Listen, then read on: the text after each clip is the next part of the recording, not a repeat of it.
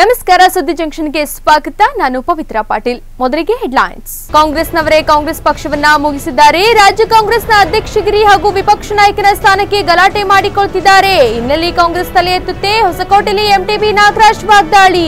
BS Yediyurappa ಆಡಿದ ಮಾತುಗಳ video ಸಾಮಾಜಿಕ ಜಾಲತಾಣದಲ್ಲಿ ವೈರಲ್. ತೀವ್ರ ಮುಜುಗರಕ್ಕೆ ಸಿಲುಕಿರುವ ಬಿಜೆಪಿ ಪಕ್ಷ. ಮುಖ್ಯಮಂತ್ರಿ ಬಿಎಸ್ವೈ ವಿರುದ್ಧ ಹೈಕಮಾಂಡ್ ಗರಂ. ಶೋಷಿತ ವರ್ಗದವರು ಸಂಘಟಿತರಾದಾಗ ಮಾತ್ರ ಹಕ್ಕುಗಳನ್ನು ಪಡೆಯಲು ಸಾಧ್ಯ. ಹೋರಾಟ ಹಾಗೂ ಸಂಘಟನೆ ಇಲ್ಲದಿದ್ದರೆ ಶೋಷಿತರು ನ್ಯಾಯ ಪಡೆಯುವುದು ಇನ್ನಷ್ಟು ವಿಳಂಬ. ವಿಧಾನಸಭೆ ವಿರೋಧ ಪಕ್ಷದ ನಾಯಕ ಸಿದ್ದರಾಮಯ್ಯ ಬೀದರ್ನಲ್ಲಿ ಹೇಳಿಕೆ. ಇದೀಗ ವಾರ್ತೆಗಳ ವಿವರ. ಬೆಳಗಾವಿ ಜಿಲ್ಲೆಯ ಅಥಣಿ ತಾಲೂಕಿನ ಸುಟ್ಟಟ್ಟಿ ಗ್ರಾಮದಲ್ಲಿ ಕರ್ನಾಟಕ ರಾಜ್ಯೋತ್ಸವದ ನಿಮಿತ್ತ ಪಗಡಿ ಆಟವನ್ನು ಹಮ್ಮಿಕೊಳ್ಳಲಾಗಿತ್ತು. ಪಗಡಿ ಆಟವು ಇದೊಂದು ಹಳೆಯ ಆಟ. ಈಗಿನ ಮೊಬೈಲ್ ಯುಗದಲ್ಲಿ ಎಲ್ಲರೂ ಮೊಬೈಲ್ನಲ್ಲಿ ಗೇಮ್ ಆಡ್ತಾರೆ ಹೊರತು ಇಂತಹ ಆಟಗಳು ಯಾರೂ ನೆನಪಿಗೆ ಬರುತ್ತಿಲ್ಲ. ಈ ಆಟವು ನಶಿಸಿ ಹೋಗಬಾರದೆಂದು ಗ್ರಾಮಸ್ಥರು ಕೂಡಿಕೊಂಡು ಪಗಡಿನ ಆಟದ ಪಂದ್ಯವನ್ನ ಇಟ್ಟಿದ್ದಾರೆ. ಈ ಆಟದಲ್ಲಿ ಗೆದ್ದವರಿಗೆ ಬಹುಮಾನಗಳನ್ನ ಕೂಡ ಇಟ್ಟಿದ್ದಾರೆ. ಈ ಆಟವನ್ನ ನೋಡಲು ಸುತ್ತಮುತ್ತ ಹಳ್ಳಿಗಳಿಂದ ಹಲವಾರು ಜನ ಸೇರಿ ಕುತೂಹಲಕಾರಿಯಾಗಿ ನೋಡಲು ಸೇರಿದ್ದರು.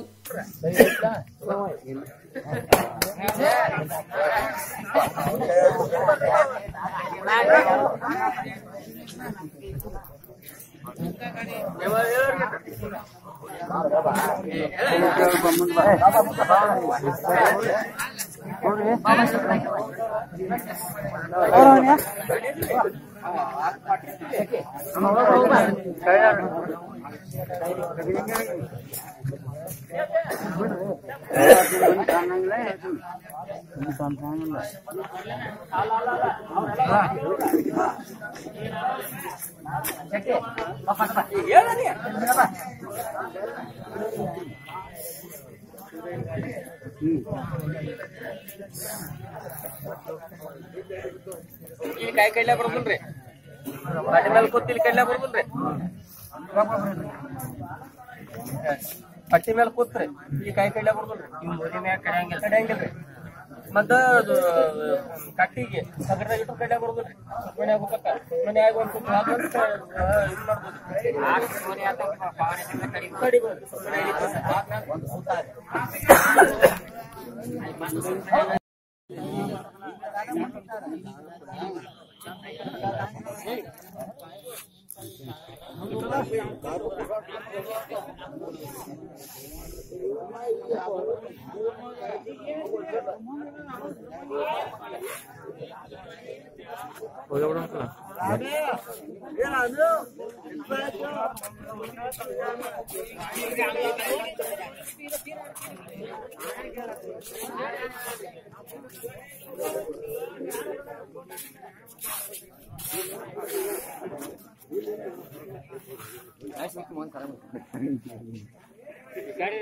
ಅಲ್ಲೇ ಬಾಬಾ ಏನ್ ಮಾಡ್ಲಕ್ತೀರಿ ನೋಡ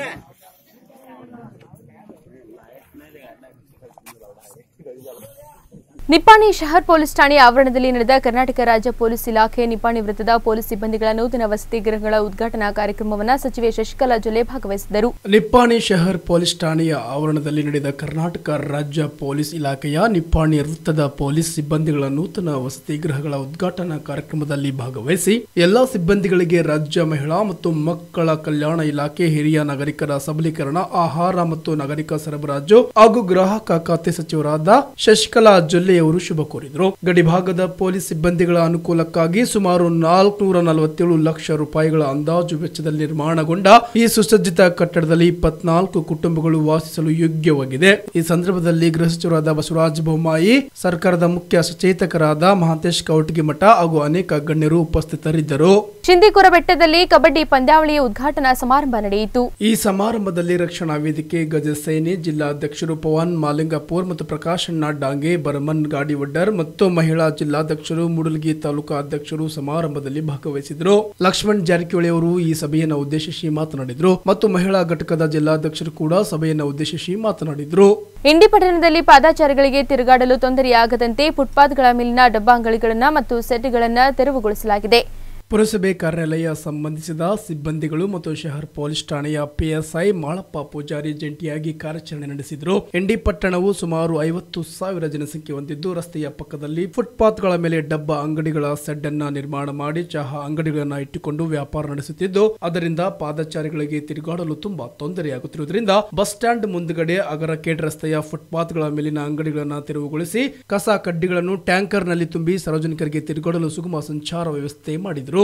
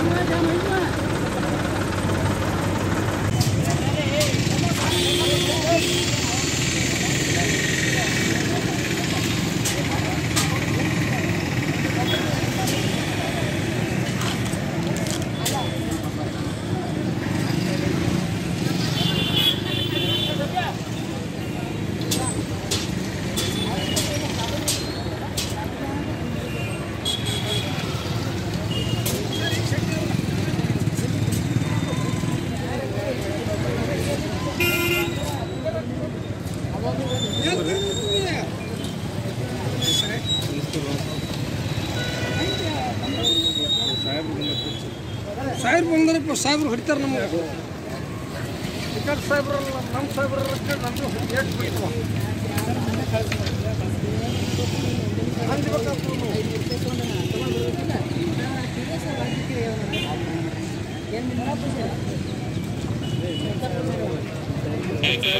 ನಮ್ಮ ಸಾಹೇಬ್ರೆ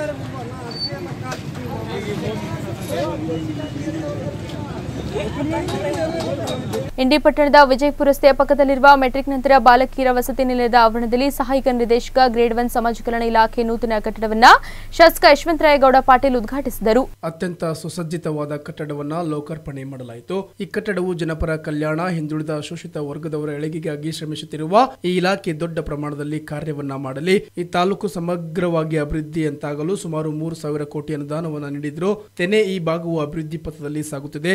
ಸರ್ಕಾರದ ಯೋಜನೆಗಳು ಸದ್ಬಳಕೆಯಾಗಬೇಕಾದ ಅಧಿಕಾರಿಗಳು ಬಹಳ ಪ್ರಾಮಾಣಿಕವಾಗಿ ಕೆಲಸವನ್ನ ಮಾಡಿದರೆ ಮಾತ್ರ ಈ ತಾಲೂಕು ಅಭಿವೃದ್ಧಿ ಹೊಂದಲು ಸಾಧ್ಯ. ಆ ದಿಶೆಯಲ್ಲಿ ಅಧಿಕಾರಿಗಳು ಕೆಲಸವನ್ನ ಮಾಡಬೇಕಾಗಿದೆ. ಯಾವುದೇ ಒಂದು ಭಾಗ ಶೈಕ್ಷಣಿಕವಾಗಿ ಅಭಿವೃದ್ಧಿ ಹೊಂದಬೇಕಾದ್ರೆ ಇಂಜಿನಿಯರಿಂಗ್ ಮತ್ತು ಮೆಡಿಕಲ್ ಕಾಲೇಜು ತಲೆ ಎತ್ತಿದಾಗ ಮಾತ್ರ ಸಾಧ್ಯ. ಪ್ರತ್ಯೇಕ ಜಿಲ್ಲೆಯಾದಲ್ಲಿ ಶೈಕ್ಷಣಿಕವಾಗಿ ಆರ್ಥಿಕವಾಗಿ ಸಮಗ್ರ ಬದಲಾವಣೆ ಹೊಂದಿ ಅಭಿವೃದ್ಧಿ ಹೊಂದಲು ಸಾಧ್ಯವಾಗುತ್ತದೆ. ಜಿಲ್ಲೆಯನ್ನಾಗಿ ಮಾಡಬೇಕು ಎಂದು ಪರಿಕಲ್ಪನೆ ನನ್ನದಾಗಿದೆ ಎಂದು ಶಾಸಕ ಯಶವಂತರಾಯಗೌಡ ಪಾಟೀಲ್ ಮಾತನಾಡಿದ್ರು. ಬೇರೆ ಪರ್ಯಾಯ ವ್ಯವಸ್ಥೆ ಆದಕ್ರೆ ಮತ್ತ ವ್ಯವಸ್ಥೆಯನ್ನ ನೀವು ಮಾಡ್ಕೊಳ್ಳಿ ಅನ್ನುವಂತ ಮಾತನ್ನ ಈ ಸಂದರ್ಭದಲ್ಲಿ ಹೇಳಿ, ನಮ್ಮ ಕಾರ್ಯವಿಧಾನ ಯಾವ ರೀತಿ ಇರಬೇಕಂದ್ರೆ ಬಹಳ ವಿವೇಚನೆಯಿಂದ, ಬಹಳ ವಿವೇಕದಿಂದ, ಎಲ್ಲಿ ಅವಶ್ಯಕತೆಗೆ ಯಾವುದು ಆದ್ಯತೆ ಕೊಡಬೇಕಾಗಿರ್ತದ ಅಂಥವಕ್ಕೆ ಆದ್ಯತೆ ಕೊಡ್ತಕ್ಕಂಥ ನಿರ್ಣಯ ನಾವು ನೀವು ಹೇಳೋದಕ್ಕಿಂತ ಆಗಿನ ಸಂದರ್ಭಕ್ಕೆ ಅನುಸಾರವಾಗಿ ನಾವೆಲ್ಲ ನಡ್ಕೋಬೇಕಾಗ್ತದೆ ಅನ್ನುವಂಥ ಸಾಮಾನ್ಯ ತಿಳುವಳಿಕೆಯನ್ನು ನಾನು ಈ ಸಂದರ್ಭದಲ್ಲಿ ಸೂಕ್ಷ್ಮವಾಗಿ ಗ್ರಹಿಸಿ, ಇನ್ನೊಂದು ಬಹಳದಿಂದ ಸೋಷಿಯಲ್ ವೆಲ್ಫೇರ್ ಇಲಾಖೆದಾಗ ನಿಮ್ಮ ಅಂಥದೇ ಒಂದು ಕಾನೂನನ್ನು, ಈ ಇಲಾಖೆಗೆ ಬಿಡುಗಡೆ ಆದಂಥ ಅನುದಾನವನ್ನು 100ಕ್ಕೆ 100ರಷ್ಟು ಪ್ರಗತಿ ಸಾಧಿಸಬೇಕು. ಒಂದು ವೇಳೆ ಸಾಧಿಸಲಿಲ್ಲ ಅಂದ್ರೆ ಅದ್ರ ಮೇಲೆ ಒಂದು ಆಕ್ಟ್ ಮಾಡಿ, ಆಗಲಿಲ್ಲ ಅಂದ್ರೆ ಅವ್ರ ಮೇಲೆ ಒಂದು ಕ್ರಿಮಿನಲ್ ಕೇಸ್ ಸಹಿತ ಮಾಡ್ತಕ್ಕಂಥ ಒಂದು ಐತಿಹಾಸಿಕ ನಿರ್ಣಯ ಈ ದೇಶದಲ್ಲಿ ಯಾವುದಾದ್ರೂ ಒಂದು ಸರ್ಕಾರ ಮಾಡಿದ್ರೆ ಅದು ಹಿಂದಿನ ಕರ್ನಾಟಕದ ಸರ್ಕಾರ ಅನ್ನೋದನ್ನ ನಾವೆಲ್ಲ ನೆನಪಿಸ್ಕೋಬೇಕಾಗ್ತದೆ. ಅಂತ ಮಹತ್ ಕಾರ್ಯವನ್ನು ಮಾಡಿರ್ತಕ್ಕಂಥ ಈ ರಾಜ್ಯದಲ್ಲಿ ಸಮಾಜದ ಕಟ್ಟಕಡೆ ವ್ಯಕ್ತಿಗೆ ಸರ್ಕಾರದ ಸಹಾಯ ಸೌಕರ್ಯ ಸಿಗಲಿರುವಂಥ ಸದಾಶಯದಿಂದ ಇವತ್ತು ಈ ಇಲಾಖೆ ಪ್ರಖರಗೊಳ್ಳತಕ್ಕಂಥ ಕೆಲಸವನ್ನು ಮಾಡ್ತಾ ಇದೆ. ಇನ್ನು ಹೆಚ್ಚಿನ ಸ್ವರೂಪದಲ್ಲಿ ಇಲಾಖೆ ಮುಖಾಂತರ ಕೆಲಸ ಆಗಲಿ, ಆ ಇಲಾಖೆಯ ಸಿಬ್ಬಂದಿಗೆ ಒಂದು ಇಂಡಿಪೆಂಡೆಂಟ್ ಆಗಿ ಆಫೀಸ್ ಆಗಲಿ ಅನ್ನುವಂಥ ಸದಾಶಯದಿಂದ ನಾವು ಈ ಕಟ್ಟಡವನ್ನು ಬಹಳ ಸಂತೋಷದಿಂದ ನಾವು ಕೂಡಿ ಇವತ್ತು ಅದನ್ನು ಸಾಕ್ಷೀಕರಿಸ್ತಾ ಇದ್ದೀವಿ. ಇದು ಈ ಭಾಗದ ಸರ್ವತ್ರ ಏಳಿಗೆಗೆ ಯಾರು ಸಮಾಜದ ಕಟ್ಟಕಡೆ ವ್ಯಕ್ತಿ ಇದ್ದಾರೆ, ಸರ್ಕಾರದ ಯೋಜನೆಗಳ ಮೇಲೆ ಅವಲಂಬಿತರಾಗಿದ್ದಾರೆ, ಅವರಿಗೆ ಇದರ ಸದಲಾಭ ಸೊರಕಲಿ ಎನ್ನುವಂಥ ಆಶಯವನ್ನು ವ್ಯಕ್ತಪಡಿಸಿ ಈ ಕಟ್ಟಡ ನನ್ನ ತಿಳುವಳಿಕೆ ಪ್ರಕಾರ ಅನೇಕ ಯೋಜನೆಗಳನ್ನು, ಅನೇಕ ಕಾರ್ಯಕ್ರಮಗಳನ್ನು ನಾವು ಮಾಡ್ತೀವಿ. ಆದರೆ ಇದು ನೊಂದವರ, ಬೆಂದವರ, ಶೋಷಿತ ವರ್ಗಗಳ ಏನು ಒಂದು ವಿಶೇಷವಾದಂಥ ಹಿತಾಸಕ್ತಿಯನ್ನು ಕಾಪಾಡ್ತಕ್ಕಂಥ ಇಲಾಖೆ ಏನಿದೆ, ಇದರ ಮುಖಾಂತರ ಆ ಕಾರ್ಯಗಳು ಈ ಭಾಗದಲ್ಲಿ ನಡೀಲಿ ಅಂತೇಳಿ ನಾನು ಆಶಯವನ್ನು ವ್ಯಕ್ತಪಡಿಸಿ 16-17 ತಿಂಗಳ ಹಿಂದೆ ನಾವು ಈ ಒಂದು ಕಟ್ಟಡದ ಶಂಕುಸ್ಥಾಪನೆಯನ್ನು ಮಾಡಿದ್ದೀವಿ. ಅವತ್ತಿನ ದಿವಸ ನನಗೆ ಇಂಡಿಯವರು ತಾಲೂಕಾ ಅಧಿಕಾರಿಗಳು ಕರ್ಕೊಂಡು ಬಂದು ಇಲ್ಲಿ ನಾನು ಮೊದಲೇ ಪೋದಾರವ್ರು ಮಾತಾಡಿ ಅವ್ರು ಸೂಕ್ಷ್ಮವಾದಂಥ ನೆನಪನ್ನ ನಾನು ಇಂಡಿಯವ್ರಿಗೆ ಮುಂಜಾನೆ ಸ್ವಲ್ಪ 9-9ವರೆಗೆ ಬಂದು ಪೂಜೆ ಮಾಡುವಂಥ ಸಂದರ್ಭದಲ್ಲಿ ಒಂದು ಮಾತು ಕೇಳಿದ್ದೆ ನಾನು. ಇದು ಬಹಳ ಅತ್ಯಂತ ಸದೃಢ ಒಂದು ಕಟ್ಟಡ ಮಾಡಿರಿ ಅಂತೇಳಿ ಮಳಜಿಯವ್ರಿಗೆ ಅವ್ರಿಗೆ ಕೂಡ ಅವತ್ತು ಹೇಳಿದೆ ನಾನು. ಮಳಜಿಯವ್ರು ಇರಲಿಲ್ಲ, ಅವರ ಅಸಿಸ್ಟೆಂಟ್ ಇದ್ರು, ಅವತ್ತು ನೀವು ಇದ್ರು ಒಳಗೂ ನಮ್ಮದು ನೆನಪಾರ್ಲ ಇರ್ತದೆ ನನಗೆ. ಆದರೆ ಒಟ್ಟಾರೆ ಆ ಕಟ್ಟಡ ಈ ಭಾಗದ ಶೋಷಿತ ವರ್ಗಗಳ ಕಲ್ಯಾಣಕ್ಕಾಗಿ ಆ ಕಟ್ಟಡ ಕೆಲಸ ಮಾಡಲಿ ಅಂತ ಹೇಳಿ ನಾನು ಆಶಯವನ್ನು ವ್ಯಕ್ತಪಡಿಸಿ ಈ ಭಾಗ ಸಮೃದ್ಧಿ ನೆಮ್ಮದಿಯ ಭಾಗ ಆಗಬೇಕು. ಈ ಭಾಗದ ಹಿಂದಿನ ಹಿನ್ನೆಲೆಯನ್ನು ಕಳಚಿ ಹೋಗಬೇಕು. ಈ ಭಾಗದ ಬದುಕು ಹೊಸ ಸ್ವರೂಪದಲ್ಲಿ ಸಾಗಲಿಕ್ಕೆ ಇಂಥ ಅನೇಕ ಜನಪರ ಕಾರ್ಯಕ್ರಮಗಳ ಯೋಜನೆಗಳು ಸರ್ಕಾರಗಳ ಮುಖಾಂತರ ಈ ಭಾಗದಲ್ಲಿ ಬರ್ತಕ್ಕಂಥ ಪ್ರಯತ್ನ ನಾವೆಲ್ಲ ಮಾಡ್ತೀವಿ. ಅವರ ಅಧಿಕಾರಿಗಳು ಕ್ರಿಯಾಶೀಲತೆಯಿಂದ, ಕಾರ್ಯಕ್ಷಮತೆಯಿಂದ, ಇಚ್ಛಾಶಕ್ತಿಯಿಂದ ಕೆಲಸ ಮಾಡಿದ್ರೆ ಮಾತ್ರ ಇವೆಲ್ಲ ಜಾರಿಗೊಳ್ಳಕ್ಕೆ ಸಾಧ್ಯ ಆಗ್ತವೆ. ಬಹುತೇಕ ನಾನು ತಾಲೂಕಿನ ಎಲ್ಲ ಅಧಿಕಾರಿಗಳನ್ನು ಈ ಹಿಂದೆ ಏನು ಕೆಲಸ ಮಾಡಿ ಹೋಗಿದ್ದಾರೆ, ಈಗೇನಿದ್ದಾರೆ ಮತ್ತು ಜಿಲ್ಲಾ ಮಟ್ಟದ ಮತ್ತು ರಾಜ್ಯ ಮಟ್ಟದ ಎಲ್ಲ ಅಧಿಕಾರಿಗಳನ್ನು ನಾನು ಅಭಿನಂದಿಸ್ತೇನೆ.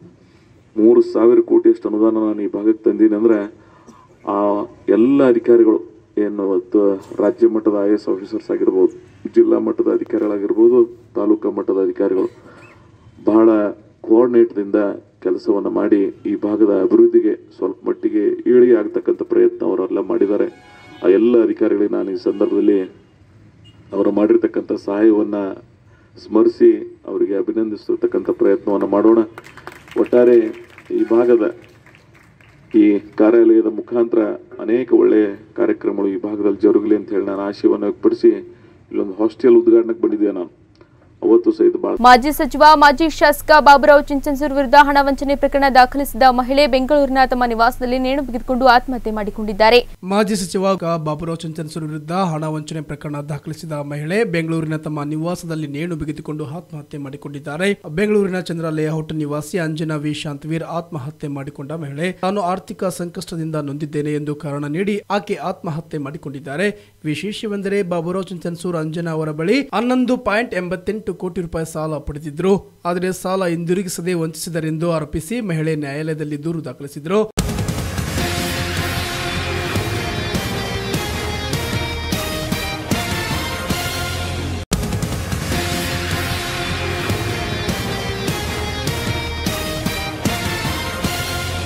ನಮ್ಮ ಕ್ಷೇತ್ರಕ್ಕೆ ಮೈತ್ರಿ ಸರ್ಕಾರವಿದ್ದ ಕಾಲದಲ್ಲಿ ಅನುದಾನ ಕೊಡಲಿಲ್ಲ ಎಂದು ಅನರ್ಹ ಶಾಸಕ ಎಂಟಿಬಿ ನಾಗರಾಜ್ ಹೇಳಿದ್ದಾರೆ. ನಗರದಲ್ಲಿ ಸುದ್ದಿಗಾರರೊಂದಿಗೆ ಮಾತನಾಡಿದ ಅನರ್ಹ ಶಾಸಕ ಎಂಟಿಬಿ ನಾಗರಾಜ್, ಮುಖ್ಯಮಂತ್ರಿಯಾಗಿದ್ದಾಗ ಕುಮಾರಸ್ವಾಮಿಯವರೇ ನಾನು ಕೊಟ್ಟಿದ್ದ ವರ್ಗಾವಣೆ ಮಾಡಿಲ್ಲ, ಇನ್ನು ನೀನ್ ಕೊಟ್ಟ ವರ್ಗಾವಣೆ ಇನ್ನೆಲ್ಲಿ ಮಾಡ್ತಾರೆ ಎಂದು ಸಿದ್ದರಾಮಯ್ಯ ಅವರೇ ಮೈತ್ರಿ ಸರ್ಕಾರ ಆಡಳಿತವಿದ್ದಂತಹ ಸಂದರ್ಭದಲ್ಲಿ ಹೇಳಿದ್ರು. ಹೀಗಾಗಿಯೇ ನಮ್ಮ ಕೆಲಸ ಆಗದ ಕಾರಣ ಅನರ್ಹ ಶಾಸಕರಾದ ನಾವೆಲ್ಲ ರಾಜೀನಾಮೆ ನೀಡಿದ್ದು ಎಂದು ಹೇಳಿದರು.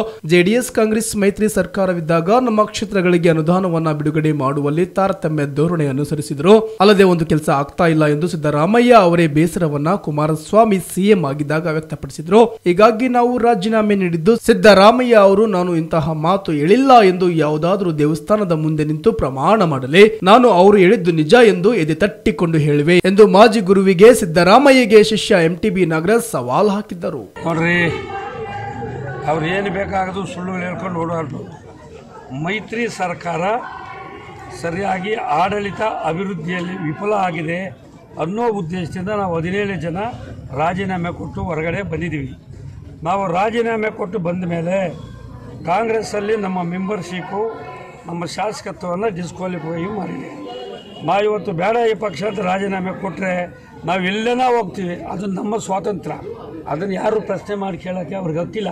ಶೋಷಿತ ವರ್ಗದವರು ಸಂಘಟಿತರಾದಾಗ ಮಾತ್ರ ತಮ್ಮ ಹಕ್ಕುಗಳನ್ನು ಪಡೆಯಲು ಸಾಧ್ಯ. ಹೋರಾಟ ಹಾಗೂ ಸಂಘಟನೆ ಇಲ್ಲದಿದ್ದರೆ ಶೋಷಿತರು ನ್ಯಾಯ ಪಡೆಯುವುದು ಇನ್ನಷ್ಟು ವಿಳಂಬವಾಗಲಿದೆ ಎಂದು ವಿಧಾನಸಭೆಯ ವಿರೋಧ ಪಕ್ಷದ ನಾಯಕ ಸಿದ್ದರಾಮಯ್ಯ ಎಚ್ಚರಿಕೆ ನೀಡಿದ್ದಾರೆ. ಬೀದರ್ನಲ್ಲಿ ಇಲಿಯ ಗಣೇಶ ಮೈದಾನದಲ್ಲಿ ಶೋಷಿತ ವರ್ಗಗಳ ಒಕ್ಕೂಟದ ವತಿಯಿಂದ ಭಾನುವಾರ ಆಯೋಜಿಸಿದ ಶೋಷಿತ ವರ್ಗಗಳ ಜನಜಾಗೃತಿ ಸಮಾವೇಶವನ್ನು ಉದ್ಘಾಟಿಸಿ ಅವರು ಮಾತನಾಡಿದರು. ಸಮಾಜದಲ್ಲಿ ಬಲವಾಗಿ ಬೇರು ಊರಿರುವ ಜಾತಿ ವ್ಯವಸ್ಥೆಯಿಂದ ಶೋಷಿತರು ಸಾಮಾಜಿಕ ನ್ಯಾಯದಿಂದ ವಂಚಿತರಾಗುತ್ತಿದ್ದಾರೆ. ಮನುಸ್ಮೃತಿಯ ಮೂಲಕ ಚತುರ್ವರ್ಣ ವ್ಯವಸ್ಥೆಯನ್ನ ಹುಟ್ಟು ಹಾಕಲಾಗಿದೆ. ಶೂದ್ರರು, ಬ್ರಾಹ್ಮಣ, ಕ್ಷತ್ರಿಯ ಹಾಗೂ ವೈಶ್ಯರ ಸೇವೆಗಾಗಿ ವ್ಯವಸ್ಥೆಯನ್ನ ಸೃಷ್ಟಿಸಲಾಗಿದೆ. ಅಂತೆಯೇ ನೂರಾರು ವರ್ಷಗಳಿಂದ ಶೂದ್ರರು ಶಿಕ್ಷಣ ಹಾಗೂ ಸಂಪತ್ತಿನಿಂದ ವಂಚಿತರಾಗಿದ್ದಾರೆ ಎಂದು ತಿಳಿಸಿದರು. ಜಾತಿ ವ್ಯವಸ್ಥೆಗೆ ಚೆಹರೆ ಇಲ್ಲ. ಬುದ್ಧನ ಕಾಲದಿಂದಲೂ ಜಾತಿ ವ್ಯವಸ್ಥೆಯ ನಿರ್ಮೂಲನೆಗೆ ಪ್ರಯತ್ನ ನಡೆದಿವೆ. ಡಾಕ್ಟರ್ BR ಅಂಬೇಡ್ಕರ್ ಅವರು ಹೇಳುವಂತೆ ನಮ್ಮ ಸಾಮಾಜಿಕ ವ್ಯವಸ್ಥೆಗೆ ಚಲನಶೀಲತೆ ಇಲ್ಲ. ನಿಂತಲ್ಲೇ ನಿಂತಿರುವ ಕಾರಣ ಸಮಾಜದಲ್ಲಿ ಬದಲಾವಣೆ ಕಾಣಲು ಸಾಧ್ಯವಾಗಿಲ್ಲ ಎಂದರು. ಶೋಷಿತ ವರ್ಗಗಳು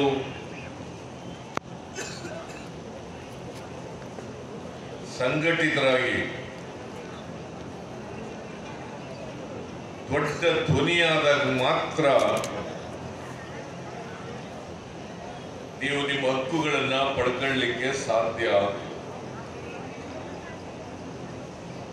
ಕಾರಂಜ ಹಾಗೂ ಇನ್ನಿತರ ಯೋಜನೆಗಾಗಿ ಸಾವಿರಾರು ಕೋಟಿ ಕೊಟ್ಟ ಕೀರ್ತಿ ಯಾರಿಗಾದರೂ ಸಲ್ಲುತ್ತದೆ ಎಂದರೆ ಮಾಜಿ ಮುಖ್ಯಮಂತ್ರಿ ಸಿದ್ದರಾಮಯ್ಯನವರಿಗೆ ಸಲ್ಲುತ್ತದೆ ಎಂದು ಕೆಪಿಸಿಸಿ ಕಾರ್ಯಾಧ್ಯಕ್ಷ ಈಶ್ವರ್ ಖಂಡ್ರೆ ಹೇಳಿದ್ದಾರೆ. ಬೀದರ್ನಲ್ಲಿ ಕಾರ್ಯಕ್ರಮ ಉದ್ದೇಶಿಸಿ ಮಾತನಾಡಿದ ಅವರು, ಗುಡಿಸಲು ಮುಕ್ತ ಬೀದರ್ ಜಿಲ್ಲೆ ಮಾಡಲು ಅವರು ಕಾರಣ ಅಂತ ಹೇಳಿದ್ರು. ಬಿಜೆಪಿಯ ಅಚ್ಚೆ ದಿನ್ ಆಯಕ್ಯ, ರೈತರ ಬಗ್ಗೆ ಕಾಳಜಿ ಇಲ್ಲ, ಕಪ್ಪು ಹಣ ತಂದಿಲ್ಲ. ಇಂತಹ ಬೇಜವಾಬ್ದಾರಿ ಸರ್ಕಾರ ಹಾಗೂ ಕೇಂದ್ರ ಬಿಜೆಪಿ ಸರ್ಕಾರ ದೇಶವನ್ನ ಮಾರಾಟಕ್ಕೆ ಇಟ್ಟಿದೆ. ಇಡಿ ಐಡಿ ಎಲ್ಲವೂ ದುರುಪಯೋಗವಾಗುತ್ತಿದೆ ಅಂತ ಕೆಪಿಸಿಸಿ ಕಾರ್ಯಾಧ್ಯಕ್ಷ ಈಶ್ವರ್ ಖಂಡ್ರೆ ಕಿಡಿಕಾರಿದ್ದಾರೆ. ಬಿಎಸ್ ಯಡಿಯೂರಪ್ಪನವರ ವಿರುದ್ಧ ಹೈಕಮಾಂಡ್ ಗರಂ ಆಗಿದೆ. ಹುಬ್ಬಳ್ಳಿಯ ಖಾಸಗಿ ಹೋಟೆಲ್ನಲ್ಲಿ ನಡೆದ ಬಿಜೆಪಿ ಕಾರ್ಯಕಾರಿ ಸಮಿತಿ ಸಭೆಯಲ್ಲಿ ಅನರ್ಹ ಶಾಸಕರ ಕುರಿತು ಸಿಎಂ ಬಿಎಸ್ ಯಡಿಯೂರಪ್ಪ ಆಡಿದ ಮಾತುಗಳು ವಿಡಿಯೋ ಸಾಮಾಜಿಕ ಜಾಲತಾಣಗಳಲ್ಲಿ ವೈರಲ್ ಆಗಿದ್ದು, ಇದರಿಂದ ತೀವ್ರ ಮುಜುಗರಕ್ಕೆ ಸಿಲುಕಿರುವ ಬಿಜೆಪಿ ಹೈಕಮಾಂಡ್ ಯಡಿಯೂರಪ್ಪನವರ ವಿರುದ್ಧ ಗರಂ ಆಗಿದೆ ಎಂದು ವರದಿಯಾಗಿದೆ. 17 ಶಾಸಕರ ರಾಜೀನಾಮೆ ನೀಡುವ ವಿಚಾರದ ಸಂಪೂರ್ಣ ಮಾಹಿತಿ ಬಿಜೆಪಿ ರಾಷ್ಟ್ರೀಯ ಅಧ್ಯಕ್ಷ ಅಮಿತ್ ಶಾಗೆ ಇತ್ತು ಎಂದು ಯಡಿಯೂರಪ್ಪನವರು ಹೇಳಿದ್ದು ವಿಡಿಯೋದಲ್ಲಿ ದಾಖಲಾಗಿದೆ. ಅಲ್ಲದೆ ಶಾಸಕರ ಅನರ್ಹತೆ ಕುರಿತಂತೆ ಸುಪ್ರೀಂ ಕೋರ್ಟ್ ತೀರ್ಪು ಅವರ ಪರವಾಗಿಯೇ ಬರಲಿದೆ ಎಂದು ಹೇಳಿರುವುದು ಈಗ ಇಕ್ಕಟ್ಟಿಗೆ ಸಿಲುಕಿಸಿದೆ.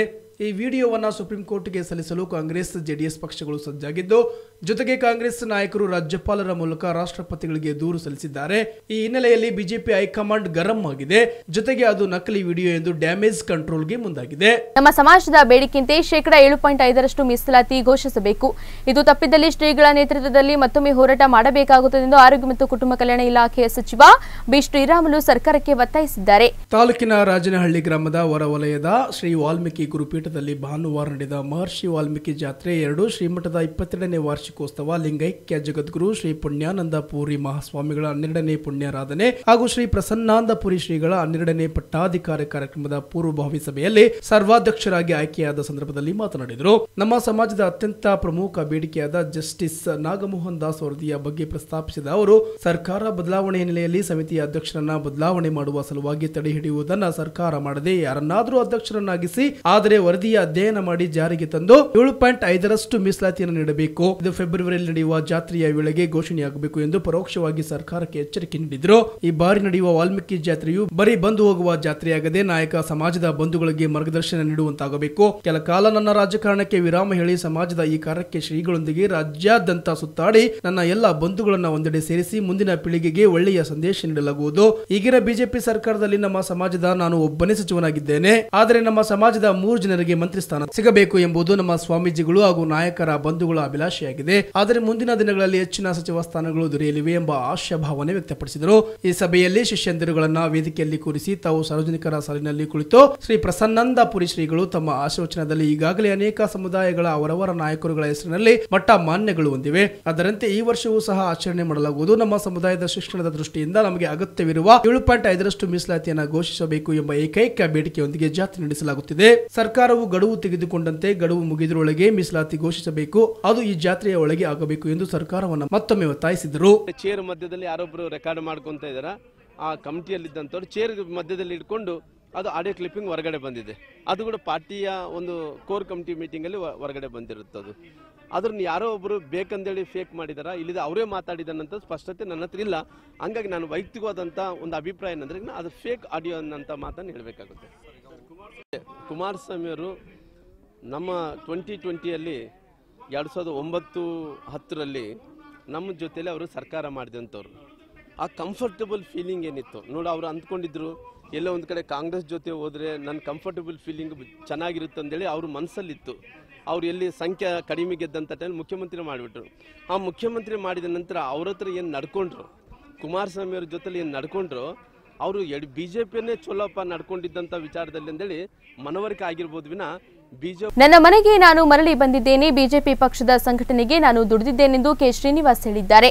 ಮಂಡ್ಯ ಕೆಆರ್ಪೇಟೆಯ ಬಿಜೆಪಿ ಪಕ್ಷದ ಅಧ್ಯಕ್ಷನಾಗಿ 6 ವರ್ಷಗಳ ಅವಧಿಗೆ ದುಡಿದು ಸಂಘಟನೆ ಮಾಡಿ ರಾಜ್ಯ ಕಾರ್ಯಕಾರಿಣಿ ಸದಸ್ಯನಾಗಿ ಕೆಲಸ ಮಾಡಿದ್ದ ನಾನು ವಿಧಾನಸಭಾ ಚುನಾವಣೆಗೆ ಬಿಜೆಪಿ ಅಭ್ಯರ್ಥಿಯಾಗಿ ಸ್ಪರ್ಧೆ ಮಾಡಿ 25,000ಕ್ಕೂ ಹೆಚ್ಚು ಮತಗಳನ್ನು ಪಡೆದಿದ್ದೆ. ಪಕ್ಷದ ಸಂಘಟನೆಯ ಕಾರ್ಯದಲ್ಲಿ ಸಂಪೂರ್ಣವಾಗಿ ತೊಡಗಿಸಿಕೊಂಡು ಕೆಲಸ ಮಾಡಿದ್ದ ನಾನು ಮಾಜಿ ಸ್ಪೀಕರ್ ಕೃಷ್ಣ ಅವರನ್ನ ಬೆಂಬಲಿಸಿ ಪಕ್ಷದಿಂದ ಹೊರಹೋಗಿದ್ದೆ. ಬದಲಾದ ಸನ್ನಿವೇಶದಲ್ಲಿ ಶಾಸಕ ನಾರಾಯಣಗೌಡರ ನೇತೃತ್ವದಲ್ಲಿ ಜನತಾದಳ ಸೇರಿದ್ದ ನಾನು ಈಗ ಮತ್ತೆ ನನ್ನ ಮನೆಗೆ ಮರಳಿ ಬಂದಿದ್ದೇನೆ ಎಂದು ಮಂಡ್ಯ ನಗರಾಭಿವೃದ್ಧಿ ಪ್ರಾಧಿಕಾರದ ನೂತನ ಅಧ್ಯಕ್ಷರಾಗಿ ನಿಯೋಜನೆಗೊಂಡಿರುವ ಕೆ ಶ್ರೀನಿವಾಸನ್ ಕೆಆರ್ಪೇಟೆ ಪಟ್ಟಣದ ಬಿಜೆಪಿ ಪಕ್ಷದ ಕಚೇರಿಯಲ್ಲಿ ತಮ್ಮ ಮನದಾಳದ ಅನಿಸಿಕೆಗಳನ್ನು ಹಂಚಿಕೊಂಡರು. ಮುಂಬರುವ ವಿಧಾನಸಭಾ ಉಪಚುನಾವಣೆಯಲ್ಲಿ ಶತಾಯುಗತಾಯ ಕಮಲ ಅರಳಿಸಬೇಕು. ಬಿಜೆಪಿ ಅಭ್ಯರ್ಥಿ ಕೆಆರ್ಪೇಟೆಯಿಂದ ಭರ್ಜರಿ ಗೆಲುವು ಸಾಧಿಸುವ ಮೂಲಕ ಯಡಿಯೂರಪ್ಪ ಅವರಿಗೆ ತವರಿನ ಕಾಣಿಕೆಯನ್ನು ನೀಡಬೇಕು ಎಂಬ ಛಲದೊಂದಿಗೆ ಬಿಜೆಪಿ ಪಕ್ಷಕ್ಕೆ ಸೇರ್ಪಡೆಗೊಂಡಿದ್ದೇನೆ. ಪಕ್ಷವು ನನಗೆ ನೀಡಿರುವ ಅಧಿಕಾರ ಸೇರಿದಂತೆ ಯಾವುದೇ ಜವಾಬ್ದಾರಿಯನ್ನು ಸಮರ್ಥವಾಗಿ ನಿಭಾಯಿಸುತ್ತೇನೆ ಎಂದು ಶ್ರೀನಿವಾಸ್ ಹೇಳಿದರು. ಇದೇ ಸಂದರ್ಭದಲ್ಲಿ ಶ್ರೀನಿವಾಸ್ ಅವರೊಂದಿಗೆ ಹಿರಿಕಲ್ಯಾಳಿ ಗ್ರಾಮ ಪಂಚಾಯತ್ ಅಧ್ಯಕ್ಷ ಸುರೇಶ್, ಪುರಸಭೆ ಸದಸ್ಯರಾದ ಮಹಾದೇವಿ ನಂಜುಂಡ, ಮಾಜಿ ಸದಸ್ಯ ವಿನೋದ್, ಕೆಕೆ ಕೃಷ್ಣ ಸೇರಿದಂತೆ 100 ಯುವಕರು ಪಕ್ಷಕ್ಕೆ ಸೇರ್ಪಡೆಯಾದರು. ಸಭೆಯಲ್ಲಿ ತಾಲೂಕಾ ಬಿಜೆಪಿ ಅಧ್ಯಕ್ಷ ಬೂಕಹಳ್ಳಿ ಮಂಜು, ಜಿಲ್ಲಾಧ್ಯಕ್ಷ ನಾಗಣ್ಣಗೌಡ, ಪ್ರಧಾನ ಕಾರ್ಯದರ್ಶಿ ವಿಜಯಕುಮಾರ್, ಉಪಾಧ್ಯಕ್ಷ ವರದರಾಜೇಗೌಡ, ಜಿಲ್ಲಾ ಉಸ್ತುವಾರಿ ಶ್ರೀವಸ್ತ ಬೂಕಹಳ್ಳಿ ಹರೇಶ್, ಪ್ರಮೀಳಾ, ಇಂದಿರಾ, ಸತೀಶ್ ಸೇರಿದಂತೆ 100 ಜನರು ಸಭೆಯಲ್ಲಿ ಭಾಗವಹಿಸಿದರು. ಡಾಕ್ಟರ್ ಅಂಬೇಡ್ಕರ್ ರಸ್ತೆಯಲ್ಲಿ ನೂತನವಾಗಿ ಆರಂಭವಾದ ವೈದ್ಯ ಡಾಕ್ಟರ್ ಅರವಿಂದ್ ಅವರ ನರ್ಸಿಂಗ್ ಹೋಮ್ ಮತ್ತು ಡಯಾಗ್ನೋಸಿಸ್ ಸೆಂಟರ್ನ ಚಲನಚಿತ್ರ ನಾಯಕ ನಟ ಚಂದನ್ ಮತ್ತು ಮಂಡ್ಯ ಡಿಸಿಸಿ ಬ್ಯಾಂಕ್ ಮಾಜಿ ಅಧ್ಯಕ್ಷ ರಾಮಕೃಷ್ಣೇಗೌಡ ಲೋಕಾರ್ಪಣೆಗೊಳಿಸಿದರು. ನರ್ಸಿಂಗ್ ಹೋಮ್ ಮತ್ತು ಡಯಾಗ್ನೋಸ್ಟಿಕ್ ಸೆಂಟರ್ನ ಚಲನಚಿತ್ರ ನಾಯಕ ನಟ ಚಂದನ್ ಮತ್ತು ಮಂಡ್ಯ ಡಿಸಿಸಿ ಬ್ಯಾಂಕ್ ಮಾಜಿ ಅಧ್ಯಕ್ಷ ರಾಮಕೃಷ್ಣೇಗೌಡ ಲೋಕಾರ್ಪಣೆಗೊಳಿಸಿದರು. ಮಂಡ್ಯ ಕೃಷ್ಣರಾಜಪೇಟೆ ಜನಸಾಮಾನ್ಯರಿಗೆ ಅತ್ಯಾಧುನಿಕ ತಂತ್ರಜ್ಞಾನ ಹಾಗೂ ಉಪಕರಣಗಳನ್ನು ಬಳಸಿಕೊಂಡು ಚಿಕಿತ್ಸೆ ನೀಡಲು ಕೃಷ್ಣರಾಜಪೇಟೆ ಪಟ್ಟಣದಲ್ಲಿ ಆರಂಭವಾಗಿರುವ ಅರವಿಂದ್ ಕ್ಲಿನಿಕ್ ಮತ್ತು ಡಯಾಗ್ನೋಸ್ಟಿಕ್ ಸೆಂಟರ್ ಸೆಂಟರ್ ಅನ್ನ ಸದ್ಬಳಕೆ ಮಾಡಿಕೊಳ್ಳಬೇಕು ಎಂದು ಕಾರ್ಯಕ್ರಮದಲ್ಲಿ ಮುಖ್ಯ ಅತಿಥಿಯಾಗಿ ಭಾಗವಹಿಸಿದ ಚಲನಚಿತ್ರ ನಾಯಕ ನಟ ಚಂದನ್ ಮನವಿ ಮಾಡಿ ನೂತನವಾಗಿ ಹೈಟೆಕ್ ಮಲ್ಟಿ ಸ್ಪೆಷಾಲಿಟಿ ಆಸ್ಪತ್ರೆಯನ್ನ ಸದ್ಬಳಕೆ ಮಾಡಿಕೊಂಡು ನೂರ್ಕಾಲ ಆರೋಗ್ಯವಂತರಾಗಿ ನೆಮ್ಮದಿಯ ಜೀವನ ನಡೆಸಬೇಕು ಎಂದು ಮನವಿ ಮಾಡಿದರು. ಅರವಿಂದ್ ನರ್ಸಿಂಗ್ ಹೋಮ್ ಮತ್ತು ಡಯಾಗ್ನೋಸ್ಟಿಕ್ ಸೆಂಟರ್ ಉದ್ಘಾಟನಾ ಸಮಾರಂಭದಲ್ಲಿ ಪುರಸಭೆಯ ಸದಸ್ಯರಾದ D Premkumar, H D Ashok, ಉದ್ಯಮಿ ರವಿ, ಪುರಸಭೆಯ ಮಾಜಿ ಅಧ್ಯಕ್ಷ K Gauss Khan, notary N R Ravishankar, taluk ರೈತ ಸಂಘದ ಅಧ್ಯಕ್ಷ ಮರುವನಹಳ್ಳಿ ಶಂಕರ್ ಸೇರಿದಂತೆ ನೂರಾರು ಜನರು ಭಾಗವಹಿಸಿದರು. ಹೊಸದಾಗಿ ನಾನು ಕ್ಲಿನಿಕ್ ಮಾಡಿದ್ದೇನೆ, ಇಲ್ಲಿ ಅದಕ್ಕೆ ಹೈಟೆಕ್ ಲ್ಯಾಬ್ ಮಾಡಿದ್ದೇನೆ. MD ಪ್ಯಾಥಾಲಜಿಸ್ಟ್ KR ಯಾರೂ ಇಲ್ಲ. ಅದಕ್ಕೆ ಎಲ್ಲ ಏನೇನು ಬೇಕು ಅದೆಲ್ಲ ಅನುಕೂಲಗಳಿರುತ್ತೆ. ರಕ್ತ ಪರೀಕ್ಷೆ ಇರ್ಬೋದು, ಸ್ಕ್ಯಾನಿಂಗ್ ಇರ್ಬೋದು. ಮೈಸೂರಲ್ಲಿ ಏನೇನು ಮಾಡ್ತಾ ಇದ್ರು ರಕ್ತ ಪರೀಕ್ಷೆಗಳೆಲ್ಲ ಮಾಡ್ತಾರೆ. MD ಪ್ಯಾಥಾಲಜಿಸ್ಟ್ ಇದ್ದಾರೆ ನಮ್ಮ ಹತ್ರ. ನೆಕ್ಸ್ಟ್ ಎಲ್ಲ ಕಾರ್ಡಿಯಾಲಜಿಸ್ಟು, ಬಾಗಲಕೋಟೆ ಜಿಲ್ಲೆಯ ಜಮಖಂಡಿ ತಾಲೂಕಿನ ಆಲ್ಬಾಳ ಗ್ರಾಮದಲ್ಲಿ ಶ್ರೀ ಅಮೋಘ ಸಿದ್ದೇಶ್ವರ ಜಾತ್ರೆ ಅದ್ದೂರಿಯಾಗಿ ಜರುಗಿತು. ಪ್ರತಿ ವರ್ಷದಂತೆ ಈ ವರ್ಷವೂ ಜಮಖಂಡಿ ತಾಲೂಕಿನ ಹಾಲಬಾಳ ಗ್ರಾಮದಲ್ಲಿ ಅಮೋಘ ಸಿದ್ದೇಶ್ವರ ಜಾತ್ರೆ ವಿಜೃಂಭಣೆಯಿಂದ ಜರುಗಿತು. ದೇವರು ಭಕ್ತನಿಗೆ ಒಲಿದು ಅರಕೆರೆಯಿಂದ ಬೆನ್ನು ಹತ್ತಿ ಬಂದು ಹಾಲಬಾಳ ಗ್ರಾಮದಲ್ಲಿ ನೆಲೆಸಿರುವ ಇತಿಹಾಸವಿದೆ. ಈ ಜಾತ್ರೆಯು ಒಂದೇ ದಿನ ನಡೆದರೂ ಅದ್ದೂರಿಯಾಗಿ ನಡೆಯುತ್ತದೆ. ಈ ಜಾತ್ರೆಗೆ ಮುತ್ತೂರು, ಕಂಕಣವಾಡಿ, ಮೈಗೂರ ಮುಂತಾದ ಸುತ್ತಮುತ್ತ ಹಳ್ಳಿಗಳಿಂದ ಸಾವಿರಾರು ಭಕ್ತರು ಜನ ಸೇರಿ ಜಾತ್ರೆ ನಡೆಸಿಕೊಡುತ್ತಾರೆ.